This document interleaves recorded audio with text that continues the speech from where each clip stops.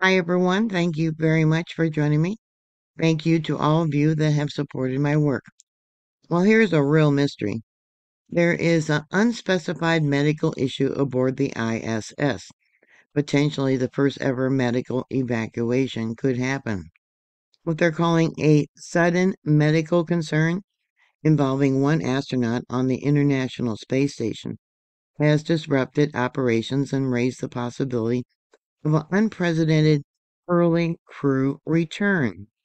NASA announced yesterday, January 7th, that it was postponing a planned spacewalk scheduled for today, January 8th, due to an unspecified medical situation. It happened in the afternoon.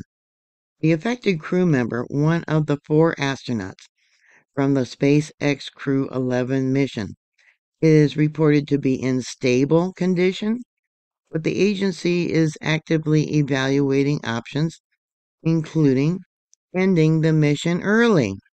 The Crew 11 team, which arrived at the ISS in August of last year, aboard the SpaceX Crew Dragon Endeavour, including astronauts Zena Cardman, who is the commander, Mike Finkel, the pilot, JAX astronaut, Kimia Yui, and cosmonaut, who's a Russian astronaut, Oleg Potanov. Their mission was originally set to conclude around late February of this year, overlapping briefly with the incoming Crew 12. NASA has emphasized strict medical privacy protocols, declining to identify the astronaut or disclose the nature of the issue. No credible reports indicate it involves an injury, trauma, or requirement for surgery.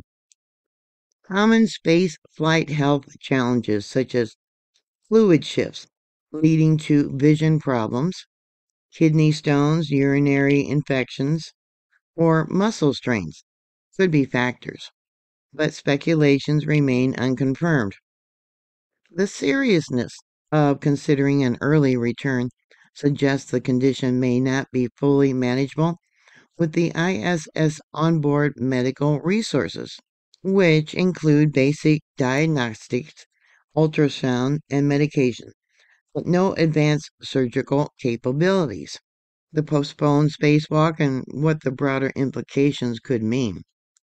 The canceled extravehicular activity, EVA, was set to perform was set to be performed by Fink and Cardman. It would have marked Cardman's first spacewalk and Fink's 10th. The primary objective was preparing the station's port side truss, AM, 2A power channel, for the installation of a new rollout solar array sometime later this year.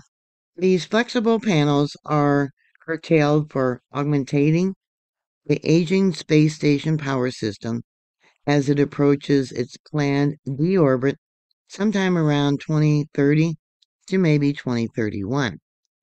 Additional tasks including rotating cables, installing modification kits, photographing hardware, and collecting microbial samples near the Quest airlock to study space environment contamination.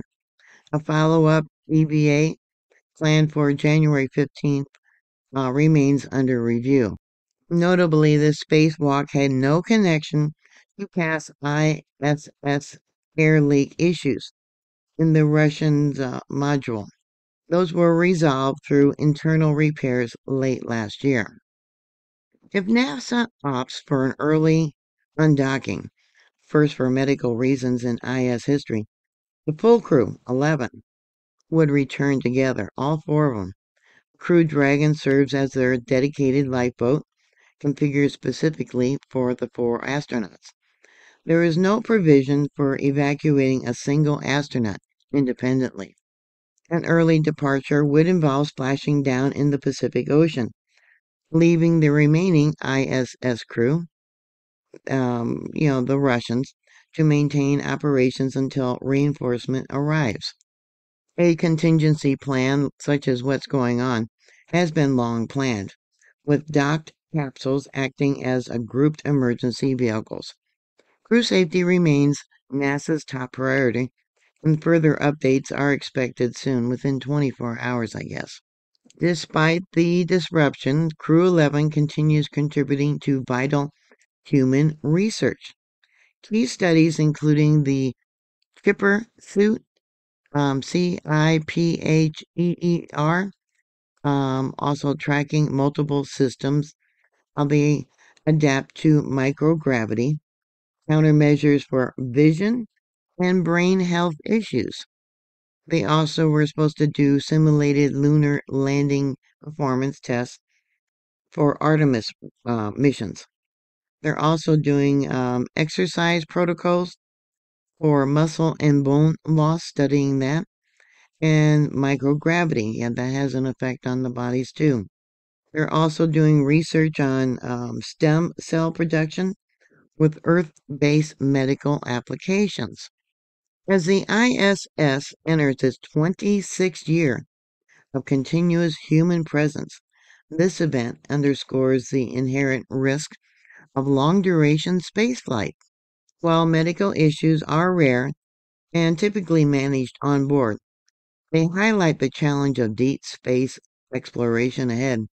NASA has promised more details within 24 hours, and the space community awaits clarity about the crew's fate.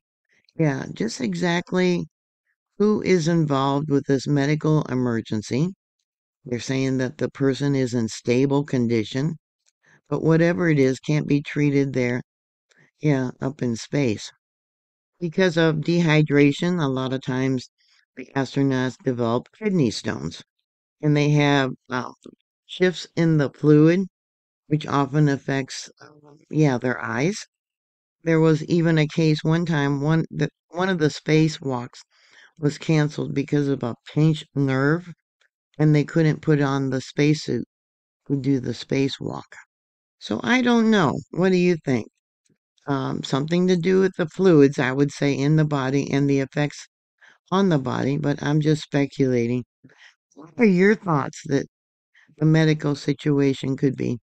Was someone actually injured up there in space and requires more advanced treatment here on Earth? Kidney stones, I know, can be very painful, and it could lead to urinary tract infections. I don't know. Thank you for watching. Please put your thoughts down below. Please stay safe, and I'll talk to you later. God bless you. Bye.